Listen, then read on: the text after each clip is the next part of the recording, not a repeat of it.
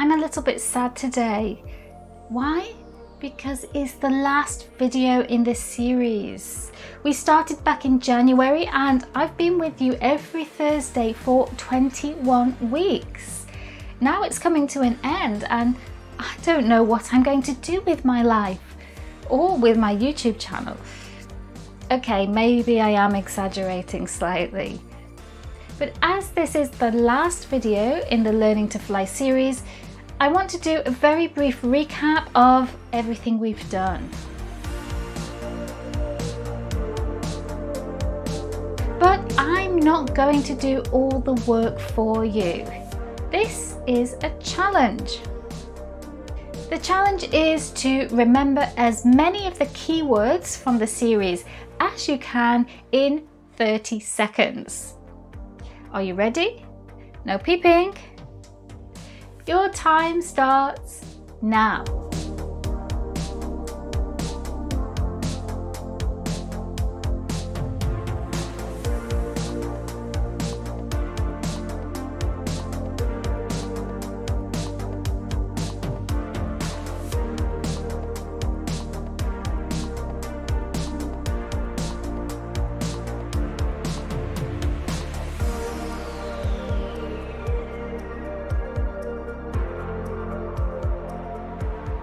Time's up.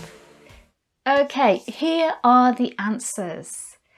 Prepare, begin, connect, invite, support, spark, wonder, anchor, balance, explore, discover, grow, move, flow, cultivate, activate, deepen, trust, shine, and celebrate. How many did you get right? Now, I wonder if you can guess what this week's final keyword is. Yes, it's liberate. Because it's time, just like in the cover image of this series, to let your learners fly. Now, I'm not expecting you to just remove all the rules and regulations and let your learners do what they want and run wild. If that's what you were expecting, then you should probably go back and re-watch the previous 20 videos. In fact, that's not such a bad idea. Have a look through the playlist and re-watch any videos that you need to.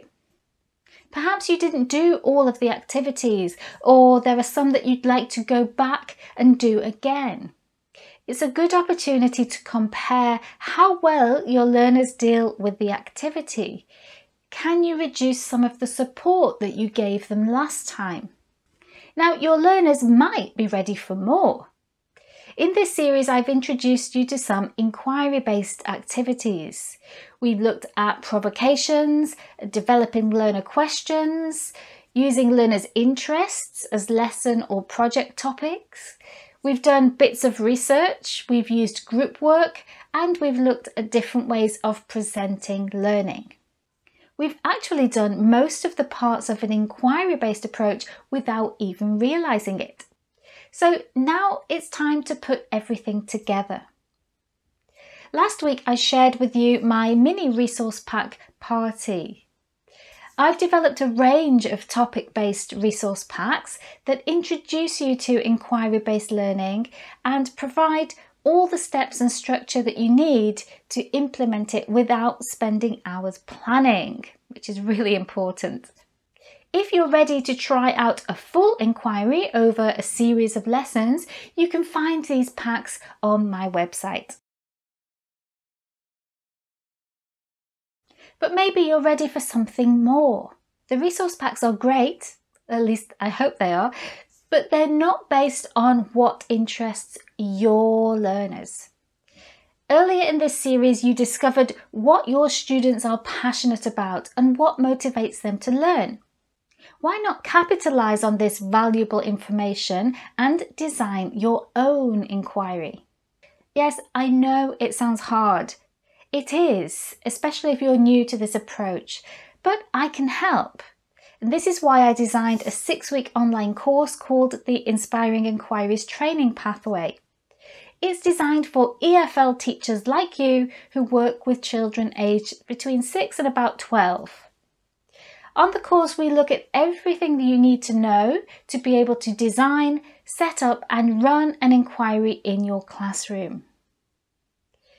The weekly live sessions allow you to get the support you need, and you'll also have practical tasks to carry out in your classroom. The course starts next Monday, the 13th of May. You can find out more on my website, michelleworgan.com. I hope you've enjoyed this series and that you found it useful. I really hope it's enabled you to make lasting changes in your classroom and that you and your students are seeing noticeable results. Please do let me know how things are going by adding a comment below any of these videos. And do come back later on and continue to share.